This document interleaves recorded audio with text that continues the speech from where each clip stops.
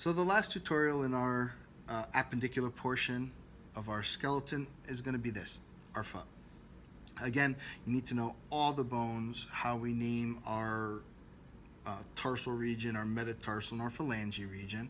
Okay, so let's get started. We're going to look at our tarsal region, right? Our ankle bones. This is going to be equivalent to our carpals and our wrists. This big, one of the largest bones in our tarsal region is our calcaneus. It's what forms the heel. Okay, so I have our calcaneus. This nice rounded portion, this is where those malleoli, those two lateral and medial malleoli are going to grab onto. This is the talus. We have a navicular right here, okay, navicular, and on the outermost aspect, lateralmost aspect, we're going to have our cuboid. Now, we have 1, 2, 3 cuneiforms. Now, the cuneiforms are going to be named based on basically directional terms. So you know this is the big toe. This is going to be a right foot. So big toe, right foot. This is going to be our medialmost aspects. This is going to be our medial cuneiforms.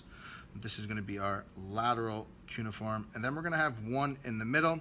We're going to call it the intermediate cuneiform. We're going to have our metatarsals, 1, 2, 3, 4, 5. So we number them based on big toe towards our pinky toe. And we have our phalanges. Now notice, if you go back to our tutorial on our hand, we typically have 1, 2, 3 phalanges.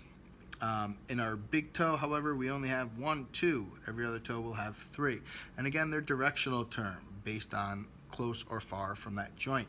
So we have our proximal phalange, we have our distal phalange, proximal, middle, distal phalange. Okay, so there's our phalanges. We're just about done with our foot. Again, realize that this is a right foot.